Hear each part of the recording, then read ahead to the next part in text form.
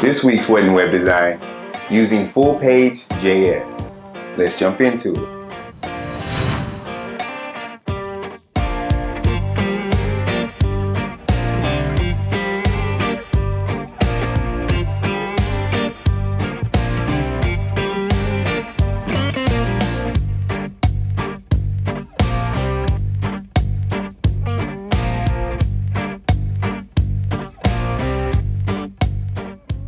Alright, so we're in our Webflow project, and what we saw last week is that we talked about using the BIM CSS naming structure in order to easily organize our sections. But this week we're going to look at the interaction that was kind of the driving force behind this layout.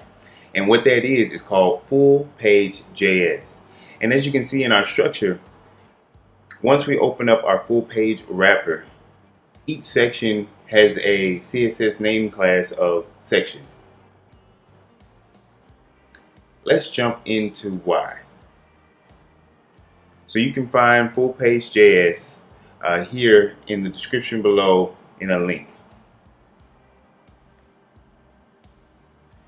And the required HTML structure, as you can see, is to have a wrapper with an ID of full page, and then within that, classes of section for each section that you want to have.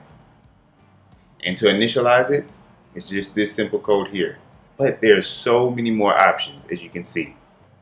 You can have options for scrolling speed, for fit to section, loop back to top once the user gets to the bottom. So many options. Now, let's take a look at our setup. So I've added this initialization into my footer. As you can see, this is the full page CDN, and this is the initialization below it. So these are my anchors, P1, P2, P3, P4, and P5. Anytime I want to add an additional section, I can do so right here. And as you can see, I have responsive width as well as a scrolling speed, and many other things that have changed in here. And this is all I had to do to add it in. Now for the structure of my website, as you can see, I laid out the website just as any other website that I may create, but I wrapped each section with a section class.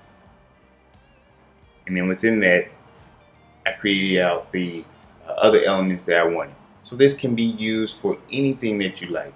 Any type of option that you want to have, more of like a slideshow type of a feel.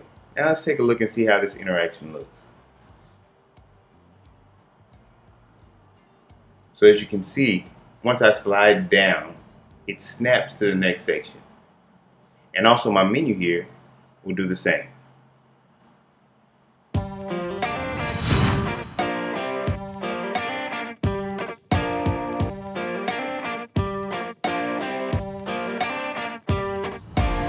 FullPage JS is best used whenever you want to create an interaction that allows the user to snap to each section within your website.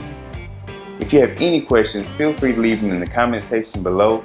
I'll also leave the link to the GitHub in the description.